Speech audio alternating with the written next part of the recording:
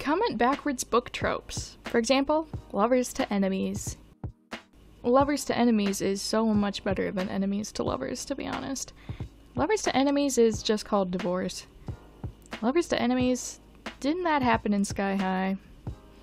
The protagonist is on a quest searching for the guy who saved their parents' lives so they can repay the favor. Completely in love with your worst enemy's ugly brother?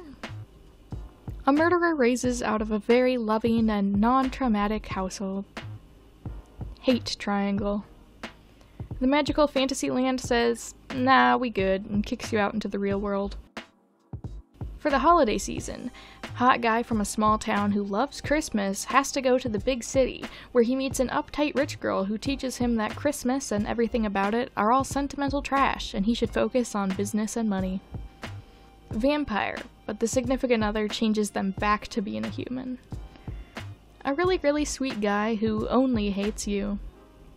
Comfort hurt? Like, it starts off as legitimately soothing and helpful, but it just slowly turns overbearing or grating. Or the manipulative trick of being kind and loving until they aren't. Comfort hurt. I feel like Mother Gothel does both.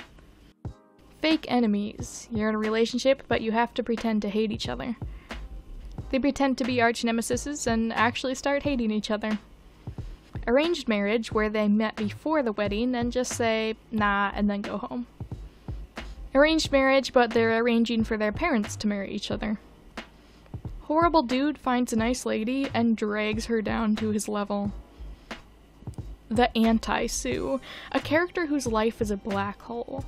They aren't interesting, they aren't remarkable, they aren't good at anything in particular, and anything interesting that could potentially happen to them just doesn't. They don't avoid plot, the plot avoids them. You're the unchosen one. Everyone is tasked to save the world except you.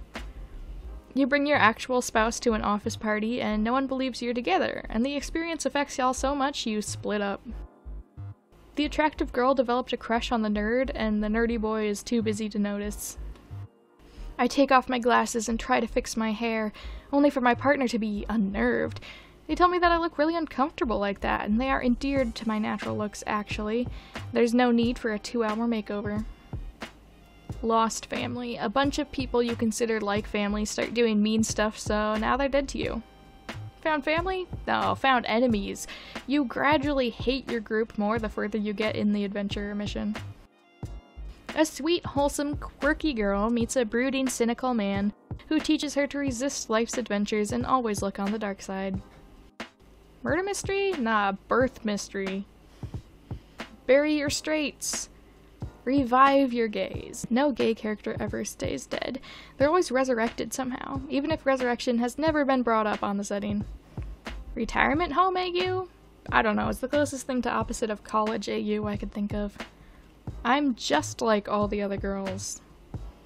Too many beds. Mafia boss AU, but the reader kidnaps the mafia boss. One Direction can't afford their bills, so they sell Harry Styles to you. Apparently there's some really messed up One Direction fanfic that I had no idea was a thing. My idiot self was like, backwards story tropes?